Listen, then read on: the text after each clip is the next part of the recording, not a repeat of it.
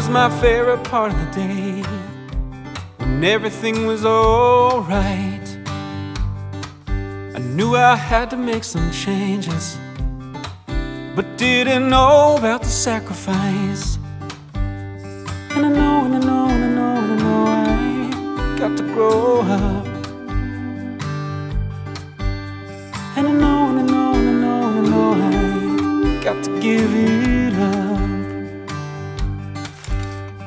But where else can I feel at one with the universe? Where else can I find my peace of mind? Let me poop in peace. Let me poop in peace. You call my name one more time, I might commit a violent crime. Let me poop in peace.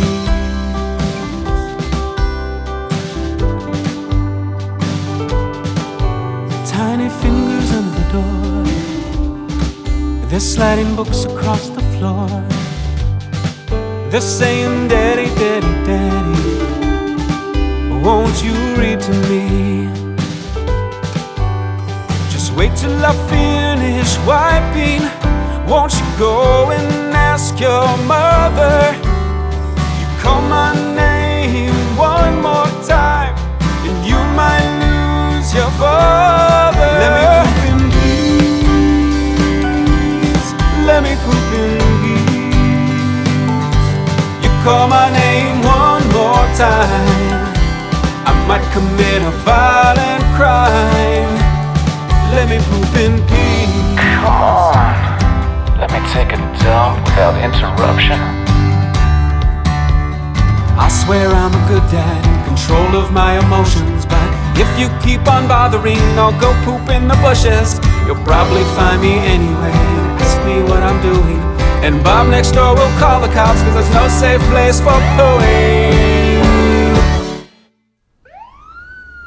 And I'll go to jail, I'll go to jail. I'll never see my family, and that'll be my victory. Cause I'll poop in peace, I'll poop in peace.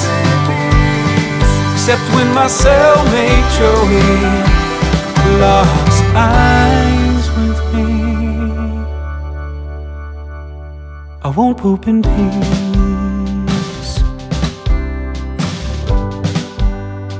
Can I get a moment to myself?